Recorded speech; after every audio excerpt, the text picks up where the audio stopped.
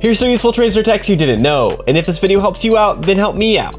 Vertical blink. Though Tracer's blinks only let her travel horizontally during normal use, you can actually use them to travel upwards and reach areas that you normally couldn't get to. So as long as you're blinking onto something that isn't entirely above you, your blink will take you up to it. Just make sure there's some distance between you and the ledge, or sometimes your blink won't lift you up. Sleeping target pulse bomb. Pulse bomb deals 5 damage when it sticks at target. While this usually will be completely insignificant, it matters against a sleeping target as the damage will wake them up and allow them to defend themselves. Particularly against characters like Wrecking Ball, Zarya, Baptiste, or Kiriko, make sure to place the pulse bomb on the floor right next to your target so that you can get max damage but not wake them up early. Pre-blink, pulse bomb, and melee. If you use melee or pulse bomb right before or during Tracer's blink, you can finish the blink with the pulse bomb or melee being ready immediately. This reduces the time you need to stick around after a blink, as with your melee you can finish your target off immediately after the blink and then get out. And for your pulse bomb, you can make it much easier to land and reduce the time the enemy has to react.